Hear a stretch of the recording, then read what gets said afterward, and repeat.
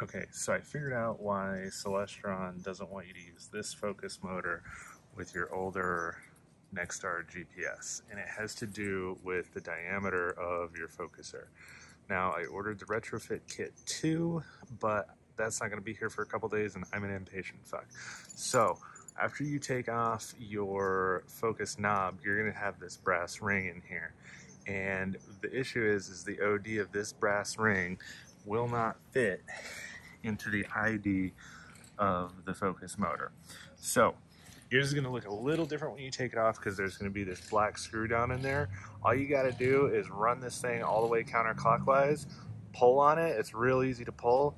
The whole thing will pull out, and then you'll be able to undo that screw and just keep unthreading your focus knob. Now, I found this piece of threaded rod that I have, and I put a nut on one end and I put a couple nuts on this end. This is overkill. You can probably get away with just doing one or two. So I put a couple nuts on this end, put some on here, and what I'm going to do is I'm going to chuck this up in a drill, and this brass is really soft. So with this thing chucked up in a drill, you'll be able to hold on to your bearing here, run this thing at high speed, and hold a piece of sandpaper up against this and actually take off just enough metal in order for this thing to slide in here. Okay, so we got it chucked up in our drill here nice and tight. Better yet, if you're like me and you're lazy, I'm sure sandpaper would have worked. If you have a coarse enough one, then finish it up with some fine. I couldn't find exactly what I was looking for, so I brought out the world's sketchiest bench grinder. I'm gonna do the same thing. I'm gonna keep this thing rotating. I'm gonna hold on to the bearing on the end there. This bearing down here will rotate freely in your hands while this rotates. You'll be able to hold on to this while this rotates and get yourself an even grind. I'm just gonna pick the smoother of my two wheels. Yeah, but I'm sure sandpaper would have worked, especially if you had a coarse one. It probably would have just been slower. If you don't think so, fight me. Okay, a couple of things here. So with the bench grinder method, it works perfect. Just do it a little bit at a time. So what I found was really important was I had that threaded rod through here. I had to get it really tight. I had to use a wrench, get it down there really tight so it wouldn't vibrate out. And then as this rotated, I found that if I kind of gave it a little flick by holding it, I ended up not using the drill. Just hold the end of the threaded rod and kind of give it a little flick with your fingers. And this will actually just start rotating, not as fast, but kind of with that, giving you a nice even grind all the way around. Now, it's not the prettiest. I could probably clean this up, but I'm probably also never going to look at this again, and I don't really care what the next guy thinks. Also, make sure, really important, test your fit all the time between. So I would do, you know, what I felt was kind of a lot of material coming off. Again, brass is really soft, so you're going to move a lot of material really quick. So I would just do a little bit, take off a little bit, check the fit in the focuser, do a little bit, check the fit in the focuser. Also, this is going to cinch stuff everywhere, so don't do it anywhere near anything sensitive. I'm out here, I'm in the backyard, I was just kind of throwing stuff this way, you know, in the direction of my telescope and my computer and all my really expensive gear, just throwing brass dust all over it. You know, don't do that.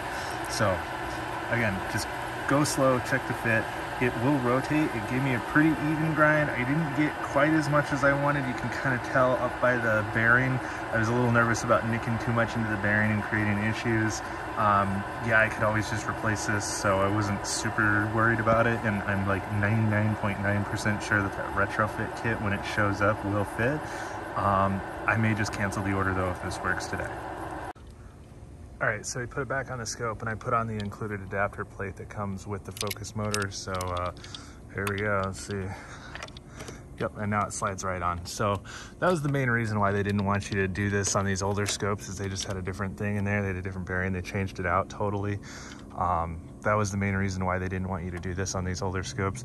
As you can see, we got it nice and flush in here. You don't have to worry about getting it all the way up to the bearing because of the setback in here. This guy is not gonna move. It's not gonna come out and go forward. That's the job of the rod on the inside.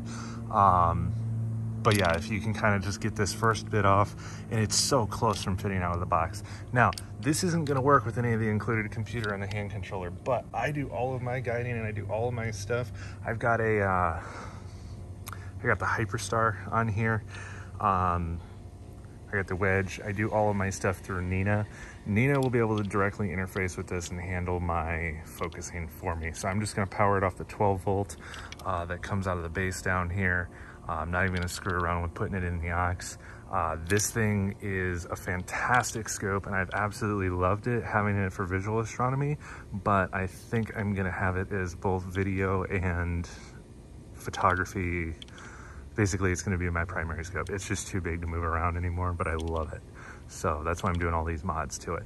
Now, if I wanted to go back, I could always take this, probably put like a piece of tape or something around it to get a real nice tight fit, but the focus knob does not fit anymore. Also, if I go back, one of the things that I would ever want to do would be put a micro touch on here. I would not ever want to go back to this thing. This whole system just kind of sucks if it's not automated. So yeah, it's on there, it's tight against the shaft, and we're gonna go ahead and plug it in and get it going, but it's pretty straightforward. You just follow the instructions from there. That one little tiny modification you gotta do, just take off a little bit out of the OD and it'll slip right on, no problem.